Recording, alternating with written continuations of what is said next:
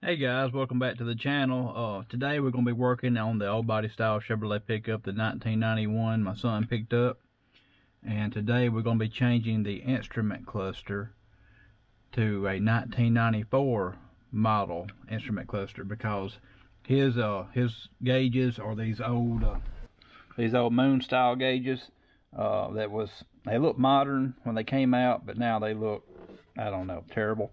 So we're going to put the needle style gauges in his dash, and we're going to have an RPM gauge that is factory. So that's what we're going to be doing today, so let's get to it.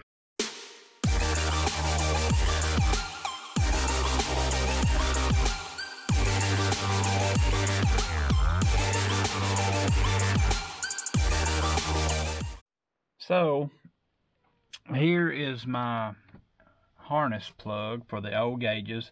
The new gauges take a different plug, and they take something called a DRAC module, which is over here behind the glove box. This one does not have it. I have the module in the house. I'll bring it out when it comes time. I've got the wire and harness for the module right here, and also the wire and harness for the new instrument cluster right here. You can see how these are different than the ones that are right here. These have got little pins inside holes, and these contacts are on the outside. So what I've got to do is I've got to take this harness and put it on this connector, getting rid of that connector plug. And in order to do that, I have instructions from the internet. I will leave all these internet instructions down in the description below. So first, what I'm going to do is I'm going to install my DRAC plug. I'm going to put my box, instead of it being behind the glove box, I'm going to put it up in this hole. I saw actually this guy right here, I believe that's where he put his at. I'm going to put it up in here and run the wires out. What you will notice on most of the people that do this, they cut a big L shape out of the dash right here to get a lot of slack in these wires.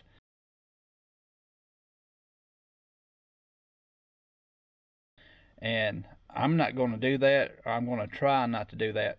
I will have to modify the shape of that hole slightly in order to make the new plug fit, because the new plug is larger. And I'm going to try to modify the new hole for the plug. Anyway, I'm going to start snipping some wires and hooking up my DRAC plug. They match the plugs. The wires I'm going to be connecting match the wires in the color that's on this plug, so this is not terribly hard to do. There's some people that have issues with it. You have to program your DRAC box. That's what tells your speedometer where to register when you're going down the road, according to the gears that's in your differential and according to your tire size. And I will leave the link to that also in the description of this video, so you can go use a tire size calculator and find out how to set your DRAC. And I have put dip switches in my DRAC, so I can easily adjust my tire size in case we decide to go with some lower profile tires, some bigger wheels.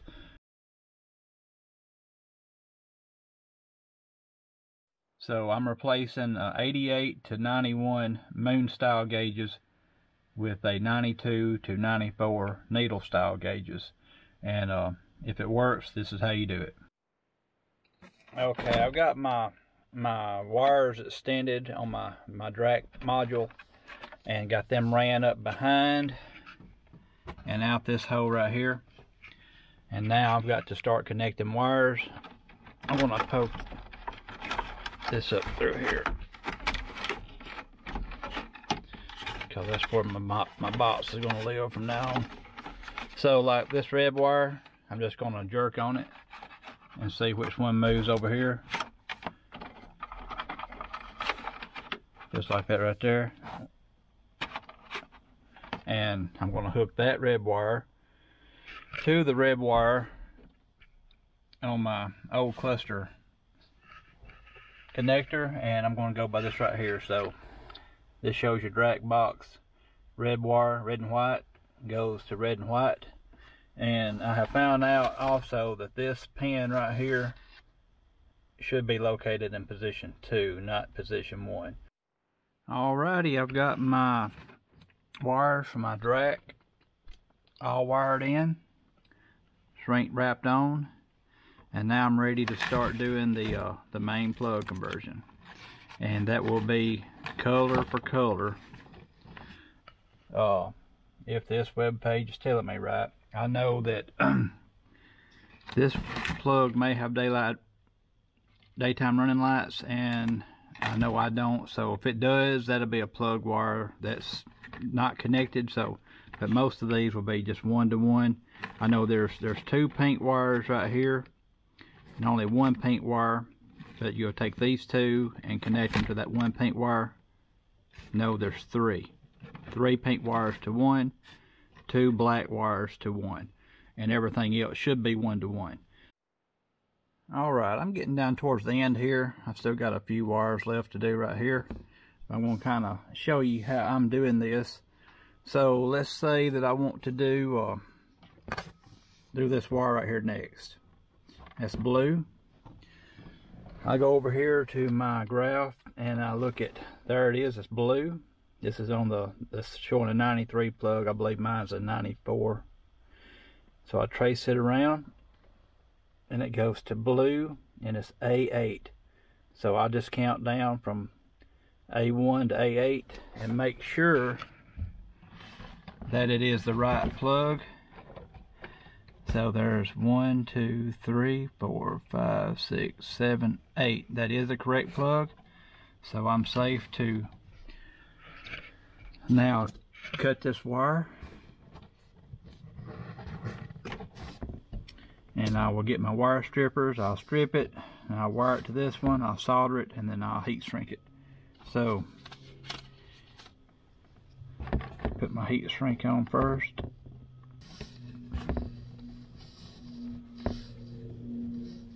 Get it down out of the way, and I'm going to strip these wires. I'll solder it. So here's my blue wire done. I don't really see any need to cut the dash the way some of these guys are doing it. Maybe before I get done I will see that need, but I've got plenty of room right here if you have your wires long enough. Now at the salvage yard I did cut the dash to get as much of the wiring harness as I could, and I was hoping I could get this plug out. This plug and this one is not, you can't just take it out. You have to take a screwdriver and get in here and prise it out, and you can get it out. And that's what I did, rather than cutting the dash out and sliding it down here and pulling it out. So anyway, I'm going to get the rest of these wires wrapped up and I'll come back. Okay, I've got all my wires connected. Every color I had in my original wiring harness, including a white wire, which is supposed to be your tack wire, which was an unexpected surprise for me. I'm hoping that's what it is. I hooked it up anyway.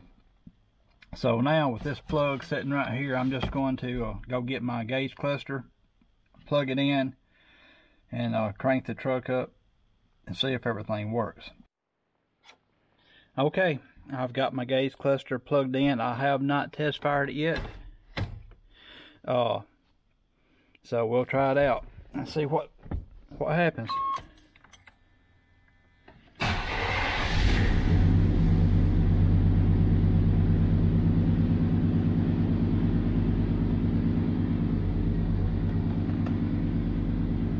What's going on with that? Oh, I know what's going on. I hadn't got my DRAC box in. Let me get that. Okay, I got my box in. I really hope that didn't mess anything up.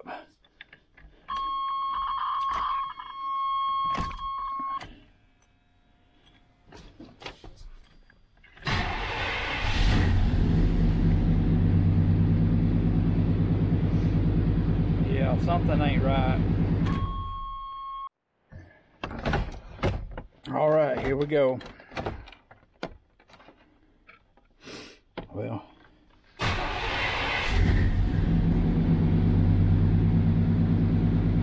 okay, I had that plug in this part plugged in upside down, and I didn't know it would go in both ways because it's got locating pins on the plug itself.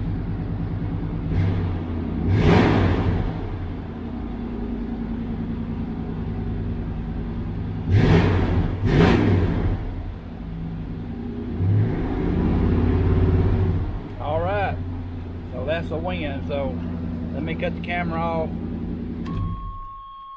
So the big problem I think I'm going to have now is getting all the wires back in the dash. When you cut the L shape like they do online, when they show you all these, like this one right here, like that right there, that gives you room to stuff the wires, and I'm going to have to try to push mine back up in there. And I think I can do it, so let's get at it. Okay, I don't know if y'all can see that, but I wrapped all of my wires in electrical tape, just bound them really tight, and that way I could shove them back up in the hole. And the way this plug is made on this dash, I believe that this plug on the newer models, this is 91 model, I believe the 94 model, when I went to the junkyard to get it, the plug was like raised out. This dash where the plug goes is flush, and it gives the plug enough room to just go in there where it goes. I've got my bolts are just ready to go in right there, so I'm going to bolt this thing in, and I'll come back when I get it all put back. Alrighty, I'm going to take this thing down the road and see if my speedometer is right. Alright, so my speedometer is showing about 33, and my GPS is showing about 28, 29. So let me see if my cruise works. Guys, everything is working good. Cruise control's working, signal works. Haven't checked my headlights. I'll do that when I pull back in the garage. The only thing is the speedometer is probably 6 miles an hour wrong. It's showing me going faster than I'm actually going. So I believe I need to put a shorter tire size in, because I put my tire size that I have on here. These tires are worn out, so, and they're running low air pressure right now, so they're going to be shorter than actually what I put in. So I'm going to go change my tire size. I got to get back on my calculator online and change my tire size and see what I can come up with. Okay, I'm going to show you the reason for using the dip switches, because the way I programmed it wasn't exactly right.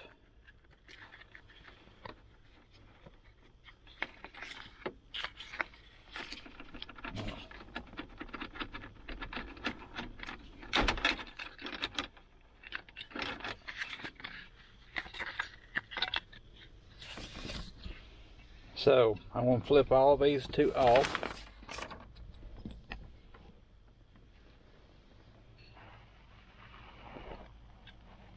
Well, I won't leave the first one on because I know the first one needs to be on according to what I just changed. So it's on, off. I need these middle two on.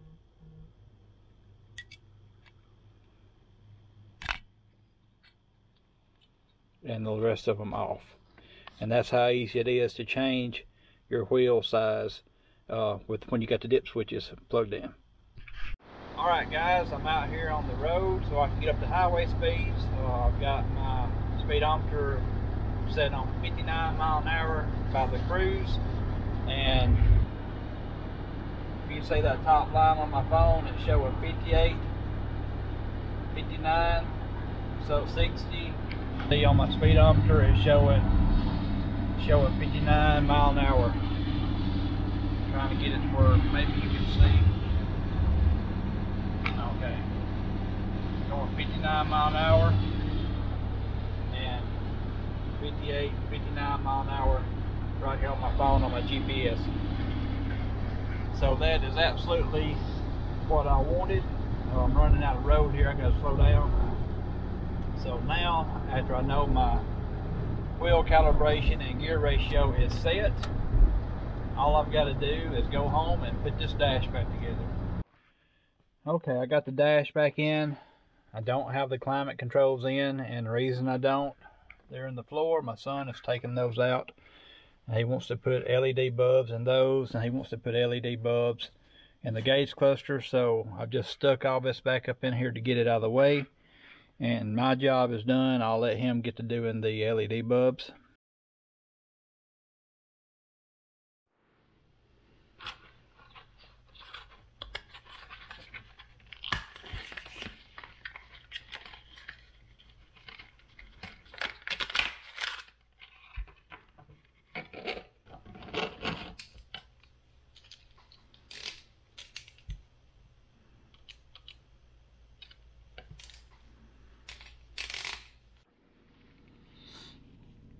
Okay, now I've got my dip switches installed onto my drac, and I can flip any one of these on or off to get the programming right for my gears and my tire size. Alright, this is the back side of it. It's got the pins across the top here and across the bottom. It's not my best soldering job, but it will do. And now I'm going to go in here on the computer and find out which one of these switches needs to be tripped. Okay, I'll leave the link to this website in the description of this video. Getting the dip switch calculator going is real simple. You just input your tire size. Mine's 255. My aspect ratio is 70, and of course the wheel size is 15. That shows me having a 29-inch tire. My gear ratio is 3.08, and that leaves me with a 0.6684.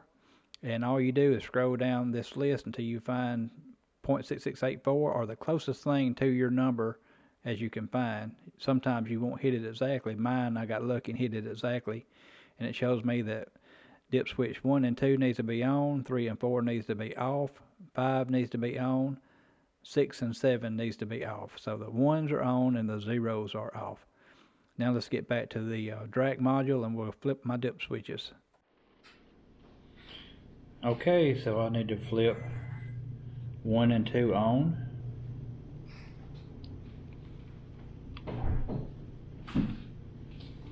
3 and 4 off, 5 on, 6 and 7 off.